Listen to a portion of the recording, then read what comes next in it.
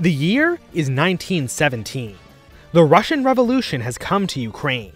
Communists, nationalists, and whites are all fighting for this rich and thickly populated country. Soon, the anarchist Nestor Makhno will join the fray. But right now, he isn't in Ukraine.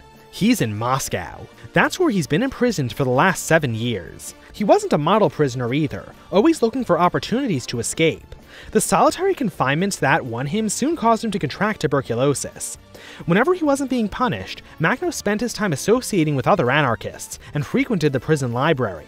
But he was actually lucky to be there. Makhno was originally sentenced to death, but due to him only being 21, it was commuted to 20 years of hard labor. But he wouldn't even have to serve that, because after the overthrow of the Tsar, a general amnesty was issued. Makhno was a free man. But he didn't just take that freedom and run. Instead, he returned to his homeland in Ukraine, where he'd fight to win freedom for others. To Nestor Makhno, that meant ending the state.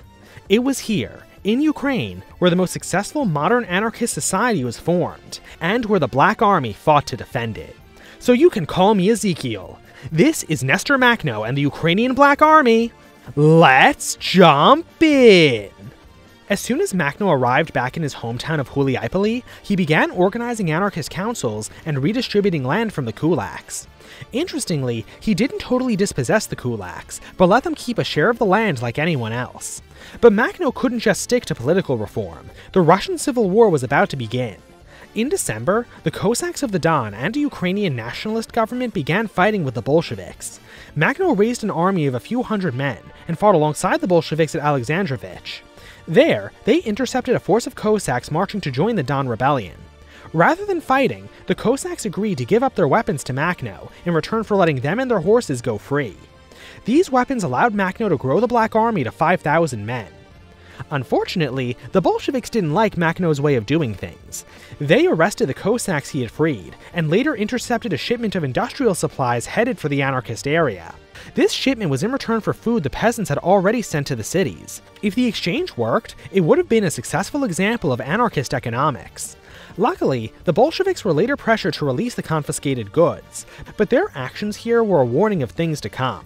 But before any more economic developments could occur, the Germans entered Ukraine. The Bolsheviks had been forced to hand the country over to them after an absurdly botched round of negotiations. The professional German and Austro-Hungarian armies easily defeated Makhno's forces, while Makhno himself fled into Russia proper. He spent that summer meeting various influential figures, including Kropotkin and Lenin. With his ideological faith restored, he returned to Ukraine to raise a new guerrilla army. As World War I turned against the Germanic nations, their Ukrainian occupation forces abandoned the country, allowing the anarchists to retake Humanities. Makhno learned his lesson from the events at the beginning of 1918, and knew that a more serious Black Army would be needed to defend Ukrainian anarchy. For this reason, he proposed a federal structure to the army. Makhno envisioned a highly mobile cavalry force supported by Tachanki, which were machine guns mounted on fast-moving horse-drawn buggies. By the end of 1918, this new and improved Black Army had between 6,000 and 10,000 men, although it never became the fully mounted force Makhno had wanted. There was still the question of allies. Makhno was approached by both the Bolsheviks and Ukrainian nationalists. Now, while he was suspicious of the Bolsheviks, Makhno ideologically despised nationalism, so chose to work with the Bolsheviks to destroy it. During the key Battle of Ekaterinoslav, the Black Army employed its signature tactic of sneaking soldiers into the city disguised as local workers, smuggling weapons in under their greatcoats. But there are also more dubious reports saying that some would smuggle themselves in while hiding in coffins or even disguised in wedding dresses. With his territory secure, the anarchist communes began to form once again. Humanities was particularly successful, with one Bolshevik agent reporting that it had 3 secondary schools, medical posts, a workshop for repairing military equipment, and adult education for political agitation. And remember, they did all of that while they were still at war. But then, a new threat arrived. Denikin's White Army started to probe into Ukraine. It wasn't long before fighting broke out. The Black Army was more than a match for the nationalists, but the White Army were a much bigger threat. Up until now, the Reds and Blacks had only worked together on a circumstantial basis, but with the White Army moving into Ukraine, they decided to officially work together. Their new arrangement put the Blacks under Red Army command. In return, the Reds would give them all of the weapons, supplies, and equipment of a regular Red Army unit, and allow the Black Army to maintain its federal structure. With leftist unity achieved, the Red and Black armies marched to end the counter-revolution. Together, they made some headway into the Donbass, taking the major city of Mariupol, but their success wouldn't last. They started infighting again. This time, it was because the Bolsheviks were trying to forcibly take food out of Ukraine. When Makhno stopped their grain requisitioning detachments, tensions flared. They tried to talk it out, but external factors made these talks moot. Grigorev, the leader of a brigade-sized unit, rose up against the Bolsheviks. Makhno tried to stay neutral, but this only incensed the Bolsheviks. All of this infighting meant that when the Whites invaded Ukraine, no one could stop them. With the Whites rampaging through the country, Makhno resigned his command and began taking independent military and political action. The Bolsheviks saw this as a betrayal, but with the White Army marching on Moscow, they couldn't really do anything about it. Meanwhile, Makhno wasn't doing any better. He lost Humanities and was forced to begin a long march to western Ukraine. Makhno met Grigorev along the way. They decided to hold a meeting with 20,000 of their troops to determine what they should do. Grigorev declared that the Bolsheviks were the true enemy of the working class, and so must be defeated by any means necessary, even if it meant working with the Whites. Now, Makhno had been suspicious of Grigorev for a while, and this speech gave Makhno a golden opportunity to get rid of him. You see, everyone in Ukraine hated the Whites, and Grigorev just made a public speech in their favor.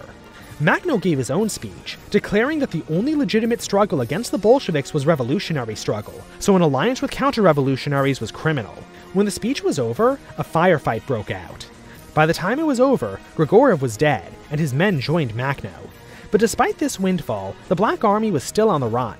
Eventually, they were trapped in an area near the city of Uman. South of them was the White Army, and to the north was Petliura's Ukrainian nationalist government. The Blacks and Nationalists still hated each other, but they were both so hard-pressed that an uneasy truce was brokered between them. The Black Army's fortunes would soon change when they met the White forces at Peregonovka. Between 6,000 and 8,000 retreating Blacks turned to meet their 12,000 to 16,000 White pursuers. Fighting took place between the 21st and 25th of September. Between that fighting and the weeks of pursuit, both sides were exhausted. This led the Whites to make a mistake. They extended their supply lines just a little too far, and left their right flank exposed. Makhno noticed this, and personally led the attack against the weak White position. This surprise counterattack threw the Whites into retreat. The Black Army pursued them. 5,000 of the Whites tried scattering into the countryside, but they all got killed by local peasants.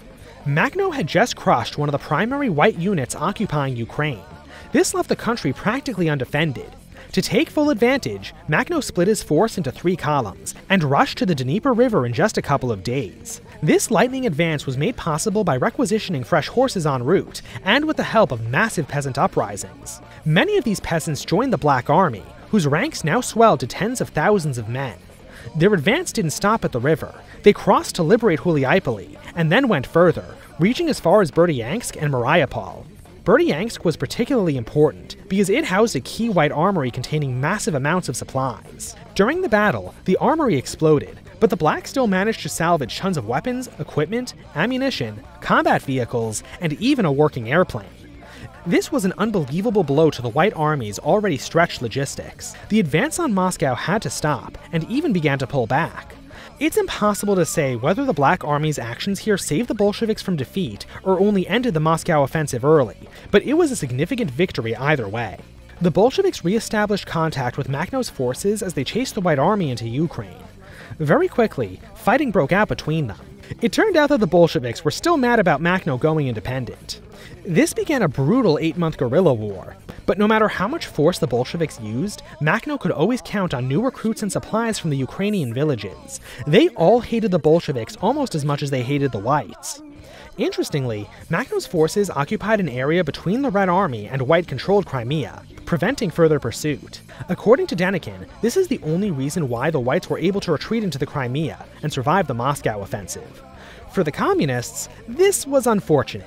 Peter Wrangel, possibly the greatest general of the entire White movement, had replaced Denikin as commander-in-chief. He reformed the 30,000 surviving White Army soldiers into a crack force capable of resuming the war, and with it, invaded northern Taurida.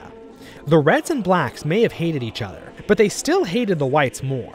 It was time for one last leftist alliance in Russia. The two armies worked together to push Wrangel out of northern Taurida, but failed to stop him from retreating into the well-fortified Crimean Peninsula. It was looking like they'd have to commit to a head-on attack across the well-fortified Perekop Isthmus, or at least it looked that way until a strange weather event hit the region. Cold winds blew over the Crimea, lowering the water level around the peninsula. This created a new land connection from Ukraine that led to an area behind the fortifications on Perekop. Bolshevik units crossed and tried to surround the White Army to no success, so right before the land bridge disappeared, the Black Army, along with more Bolshevik troops, made the crossing. Together, they finally took Perekop.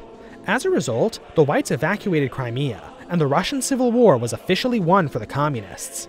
But there was still the question of which group of communists would rule Ukraine. As it turned out, the Bolsheviks had already taken measures to make sure it was them. Almost immediately after defeating Wrangel, the Bolsheviks set about disarming the Black Army and tried to murder Makhno. They managed to destroy some of the anarchist units, but Makhno and a lot of soldiers escaped back into Ukraine proper. The guerrilla war was back on. But by this point, the Bolsheviks had defeated all of their external enemies. All that was left were rebellions like Makhno's.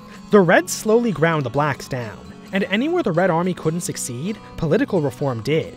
The hated grain requisitioning detachments were ended, and limited economic freedom was allowed in the Soviet Union. Due to these reforms, the peasants no longer had reasons to support rebels like Makhno. The Black Army responded by abandoning their heavy equipment and dividing their army into small, highly mobile cavalry units, but that only delayed the inevitable. Soon, after losing several engagements, Makhno and around 100 of his followers fled to the Romanian border and crossed into the country on the 28th of August, 1921. Makhno would spend the rest of his life exiled in Romania, Poland, Germany, and finally, France. There, Makhno lived in poverty and neglect before dying at 45, but such an inglorious end doesn't take away from his or the Black Army's remarkable achievements. In southern Ukraine, Nestor Makhno created a real anarchist society, one that seemed to function in spite of the brutal wartime conditions it found itself under. But even more than that, this society rose to the challenge of war, successfully creating a Black Army that was able to hold its own against proven statist militaries. This short and blurry glimpse into a real anarchist society begs the question, what would have happened to it had the Black Army succeeded and secured their independence? But unfortunately for us, the Bolsheviks destroyed it before we could ever find out. And that's Nestor Makhno and the Ukrainian Black Army. Don't forget to like this video, leave a comment, subscribe to the channel, and hit the notification bell. And if you'd like to help us make more videos like this one, support us through Patreon, Subscribestar, becoming a channel member, and PayPal, links to all of which can be found below. Now, Russia wasn't the only major European power going through a communist revolution. There was another, so up next, we're going to take a detailed look at that revolution. More specifically, we're going to look at the men who stopped it. I'll see you then. Ау, гуляй, поли, светятся вишні. Нестор Иванович, чому ж так вийшло?